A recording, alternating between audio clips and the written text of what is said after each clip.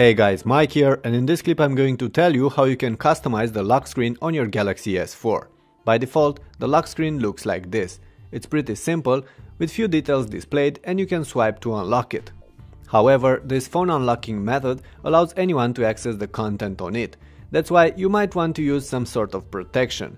Besides swipe to unlock, the S4 allows a couple of different methods to open your phone, from fancy ones like voice or face unlock to simple and efficient ones like pattern, pin or password unlock. You can access all these features by opening the settings, my device, screen lock and lock screen. From here, pick the one that you prefer. In the next seconds, I'll show you how to set up pattern and password protection.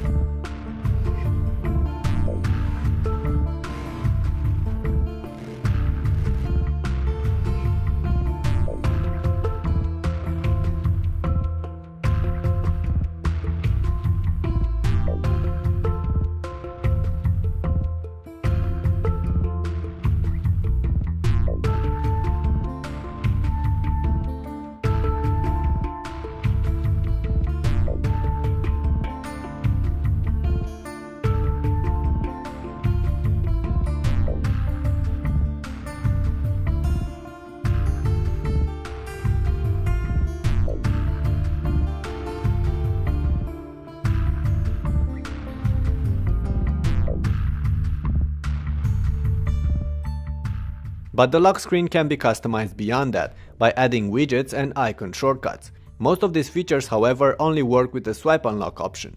Okay, let's activate shortcuts. From the settings, make sure the shortcuts options is ticked, then tap it to customize the displayed icons. You can add up to 5 different apps here. You can change their order, and you can of course remove and replace those already existing with others. With shortcuts activated, from the lock screen you can tap and swipe from one of the apps to directly launch it, without having to unlock the phone first. Lock screen widgets are an addition brought on by Android Jelly Bean 4.2. On the S4, you can choose between several different widgets for your lock screen, and you'll be able to access them by swiping the upper region of the screen to the left or right. However, I'd be careful with the widgets I'd add here. Don't put anything with private data, like your Twitter or email accounts. Also, I've noticed that adding lock screen widgets would cause the phone to react a lot slower when pressing the power or home buttons in order to unlock it. That's why I for one have disabled them after a short while.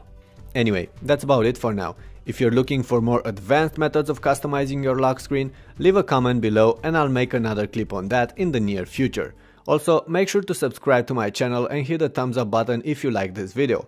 I'll catch you in the next clip.